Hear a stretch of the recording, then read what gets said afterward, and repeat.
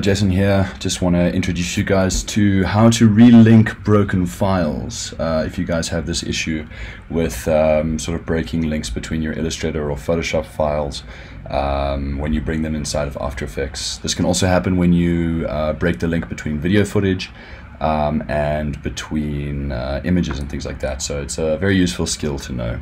Alright, so I've got my basic ball and tail. You guys will be familiar with this by now, each on their own separate layer. I've saved it. Alright, I've made my own sort of folder on my desktop called linking test. I can save it into that. And then what I'll do is I'll jump over into After Effects and I can hit File, Import File, and just navigate over to where I would find that file. The first thing I want to do when importing files is to always remember to set it to composition retain layer sizes. Alright, that if you bring in as footage, it's not going to be editable. Okay, so composition retain layer sizes, we don't tick any of that, we simply say OK. Cool. We then have our composition. If I double click on that, we've got our two layers in here. Alright, and we have our layers, which we're not going to do much with until we actually break those particular links. Alright, so the cool thing between After Effects and Illustrator is that they are linked, as long as I overwrite my saves. Okay, so if I decide that I don't want my ball to be white, what I can do is I can just change the color of that. Let's just make it like a bright red. And then my tail, I can just make, let's just do like an orangey sort of horrible color like that. I'll say OK to that, and we will hit Command or Control S just to overwrite that save. Now, because After Effects is referencing the save file, it will update.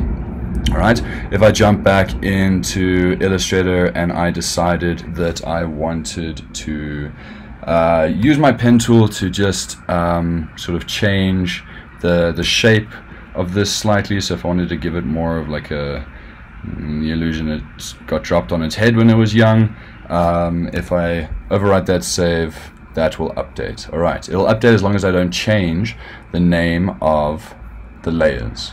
Okay, so what happens is when we change the name of these layers, we are breaking the link that After Effects has to these particular image files. Alright, so if I were to change this to head, and I could call this, perhaps this was its hair rather.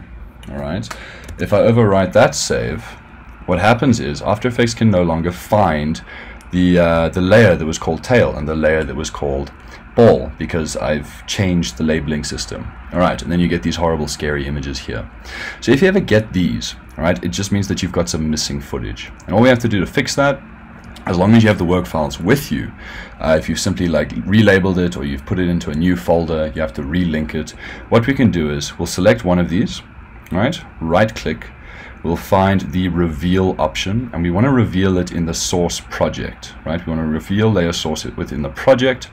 That'll take us to where it is over here. Okay, we could have found it ourselves, but you can imagine that if there were hundreds of layers, you don't want to go scrubbing through them all one by one. Alright, so I'll right click on that and I will say replace footage with a file. Then all I need to do is re-navigate over to the original file. I don't have to worry about doing anything here. I just say open. You'll see that it has one additional missing item has been found. Boom, it's now fixed both of them. Alright, so essentially I told it to find this layer, but in the process of finding this layer, it also found this layer. Okay, so if I had 300 layers missing, I only have to find the one, and it will relink all the rest. Okay, now this would be a problem as well. Let's just quickly do a save here. If I were to change the label of the folder, right? So I'll just call this test. I'll save it. Let's quit After Effects, and then we can quit Illustrator as well. All right. So if I change this folder name to simply test. Alright, jump in there. I've still got the same files, alright, and if I open this, we can sit in awkward silence while After Effects decides to do its thing, but you'll notice then that it's broken as well. And the reason why I made a folder in the first place is you can imagine that I don't want to accidentally leave my footage behind. That's completely proven me wrong. It would usually be the case, or it used to be the case rather, that by changing the labeling system this would break, but it would seem that because they're in the same folder, that's not an issue. Okay, let me just show you a technique as well that is slightly more maybe above our current standard, but it's going to help you guys if you're working on the school computers and you need to make sure that you have all your files. All right, so let's say that you're working with impromptu images that you found online, or you're working with your Illustrator files, but like so many other people have left all their crap on the computers, it's very difficult for you to find it and make sure that you've got everything that you were sort of linking into After Effects. Right? You don't want to have to accidentally you don't want to accidentally lose one of those files and then you get home and you can't continue with your animation. Alright, so what we're going to do is I'm going to show you how to collect your files, and that can be found under File. You want to find Dependencies, it's towards the bottom, and the very first option is Collect Files. Right, so File, Dependencies, Collect Files. When I select that, it's going to tell you that you need to save it first, which it will do. Then when this pops up, you can simply just say collect, and it's going to ask you where to collect this file to. Alright, so I'll tell it to go to the desktop. It'll automatically label it sort of like X folder. Alright, so we can maybe just relabel this to tutorial folder just so we don't get confused, and I'll say save.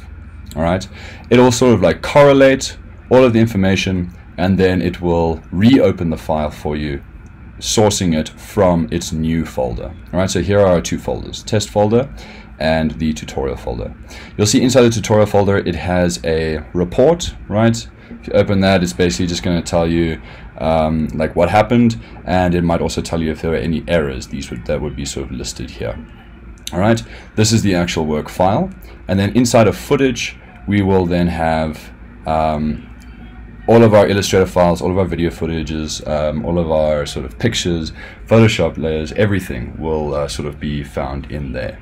So it's just a way to guarantee that any assets you have inside of After Effects, you will then be taking home with you when you finish that. All right, so I hope that was useful. I know it was super simple, but hopefully if you ever need to sort of review back to this, you don't mind listening to my droning voice. And I'll hit you guys with some more tutorials soon. Bye.